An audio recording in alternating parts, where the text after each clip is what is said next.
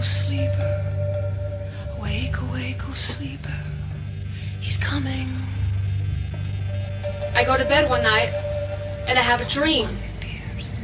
And in the dream, I'm in this church. And it's a big church about the size of this auditorium. And it is just full of people. And there is like some kind of celebration is going on, but everybody in this church is really plastic. And they're like, you know, like one of those nightmare kind of dreams. Everybody's moving like mechanical, like this, and plastic, and they all have like this plastic look on their face and this wild look in their eyes. And it was so fake. And I said to myself, I gotta get out of here. I want to find something real. I gotta find something real. And all of a sudden, I start to hear this rhythm. It's going.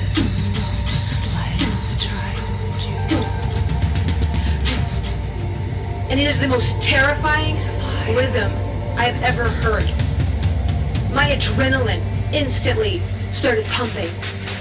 And this rhythm is like far, far away, but it's coming from the inside of me at the same time. It's like right here, but like way far away. And I start to run to the rhythm of this beat. And I'm running out the door, running through the church, running out the door to the rhythm of this beat.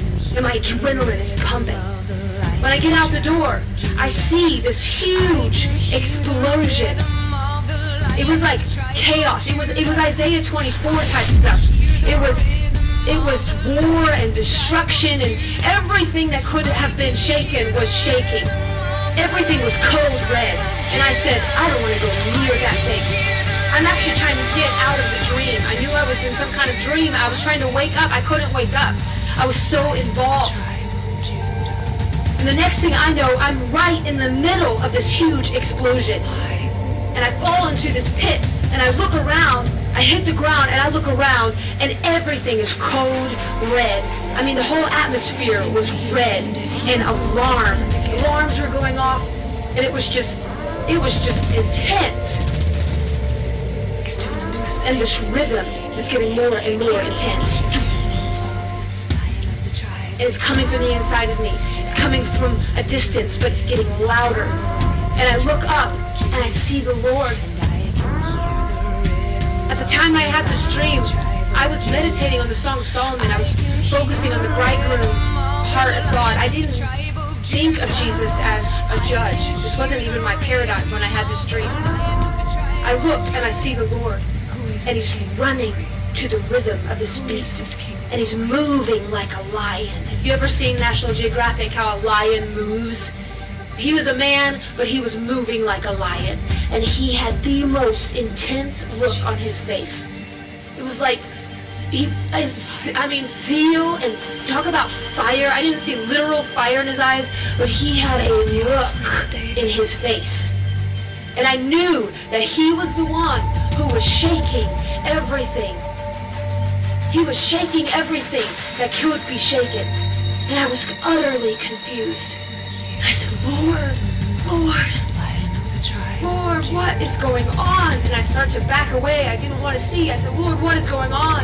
And he looked right at me. And he goes, zeal for my house has consumed me. And it thundered. He goes, zeal for my house has consumed me. I said, yes, Lord. Yes. But there's no evil in you. There's no wickedness in you. You are good. You are kind. You are gentle. I was arguing. I didn't understand how he could shake everything. I said, Lord, I don't understand. If this is you, what is evil? And he points over this way, and I follow his point. And I see something that looks like some kind of religious Buddhist type monk. And he's like growing flowers. There's this aura of peace and safety absent of Jesus. And the Lord looked at me, and he said, woe to those who call good evil and evil good in that day, and blessed are you if you are not offended. Woe to those who call good evil and evil good in that day, and blessed are you if you are not offended. I was shaking. I was trembling. I did not have a paradigm for what was being said to me. I said, Lord, I don't understand. But if this is you, what do you want me to do? And he looked at me and he goes, sing, Zion, sing, sing, Zion, sing, sing, Zion, sing. And then I woke up from the dream. And the presence of the Lord was in my room. And he gave me a couple of scriptures. And the Lord confirmed into my spirit that I was called to be a singer. And that I was to call forth a generation of singers and musicians, prophets, for such a time as this. Because there is coming a great shaking. It's not all going to be bad. There's good things going to come as well. But there is coming a great shaking. We're already in it. It doesn't take a prophet to see that. It doesn't take a pessimist to see that America is being shaken. Just turn on your news. The Lord wants to put a song in the night. Why a song? Because it tenderizes the heart. Because it unifies the body. Because it makes you feel truth. It makes you remember truth.